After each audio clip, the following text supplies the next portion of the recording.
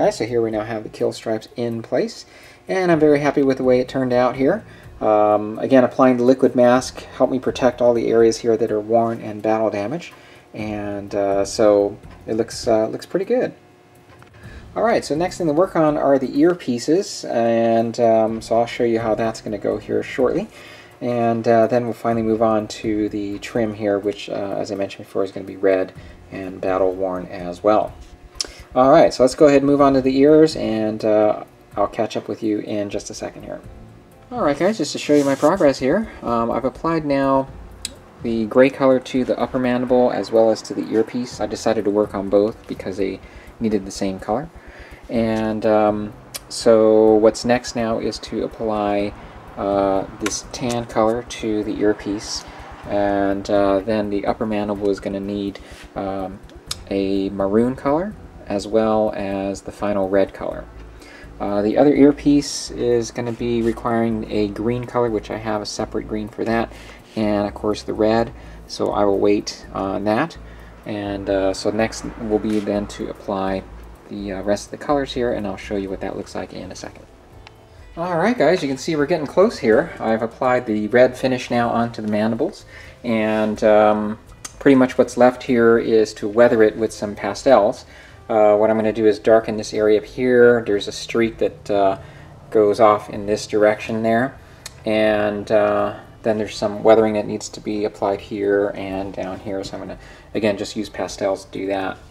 You can see I've attached one ear already, and I hand painted these red sections here, so it looks all weathered there as well. And so what's next now is to just finish that and work on the other ear. So I'll tell you what I'm going to do is I'm just going to go ahead and wrap it all up here, and then I will show you the final helmet. So hang in there.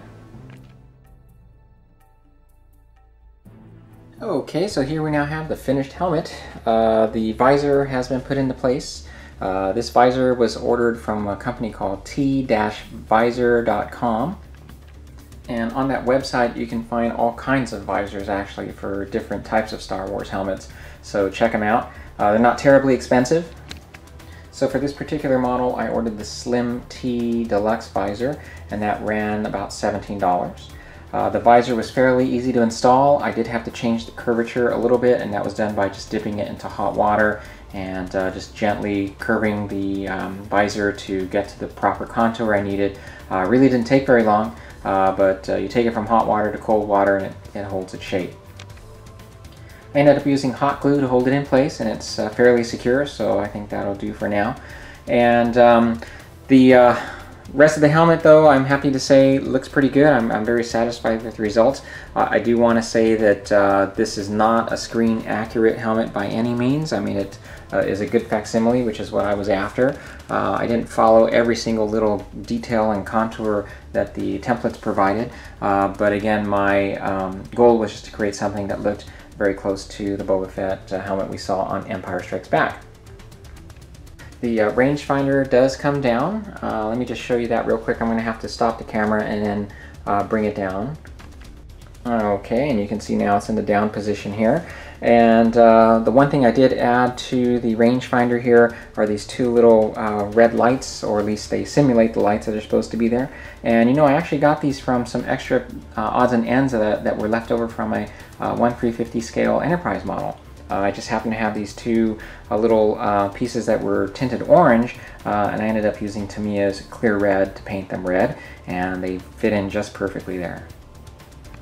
So the rangefinder was installed by drilling a hole through the helmet and through this piece, and it's held in by a 1/4 inch flathead screw, and the opposite side has a wing nut so you can tighten it when you need to. The decals that I'm waiting for just still have not yet arrived, but there are some decals that go onto this earpiece as well as the opposite side, so I will be applying those as soon as I get them.